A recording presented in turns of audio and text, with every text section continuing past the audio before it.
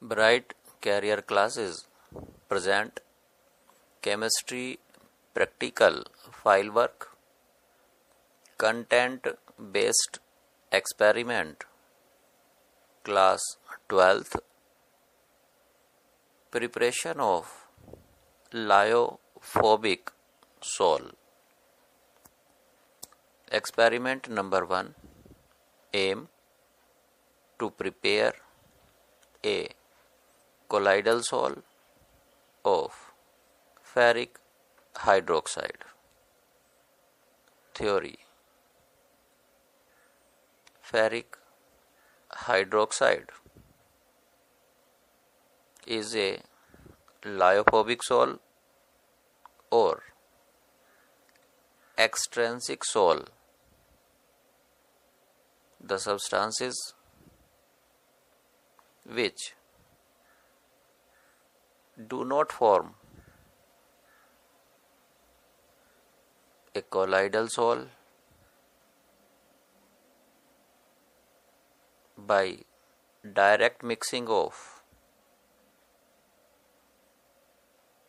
it with water are called lyophobic sol. Ferric hydroxide sol is prepared by the hydrolysis of ferric chloride with boiling distilled water. The reaction takes place. FeCl3 aqueous plus 3H2O liquid. FeCl3 is known as ferric chloride.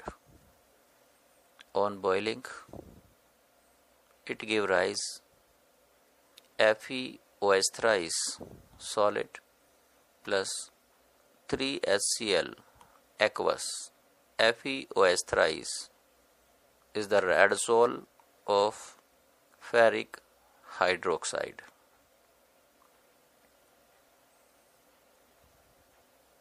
Apparatus: first, conical flask 250 ml. Second, beaker 250 ml.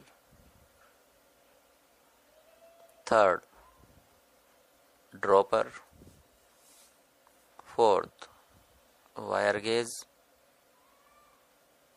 Fifth, tripod stand. Sixth, glass rod. Chemical required: first, ferric chloride salt. Second, distilled water. Procedure: first, to prepare 2% solution of ferric chloride, take 2 gram of ferric chloride salt, add it into a 250 ml beaker containing 100 ml of distilled water by continuous stir with a glass rod. Second, take cleaned 250 ml conical flask, add 100 ml of distilled water and heat it to boil.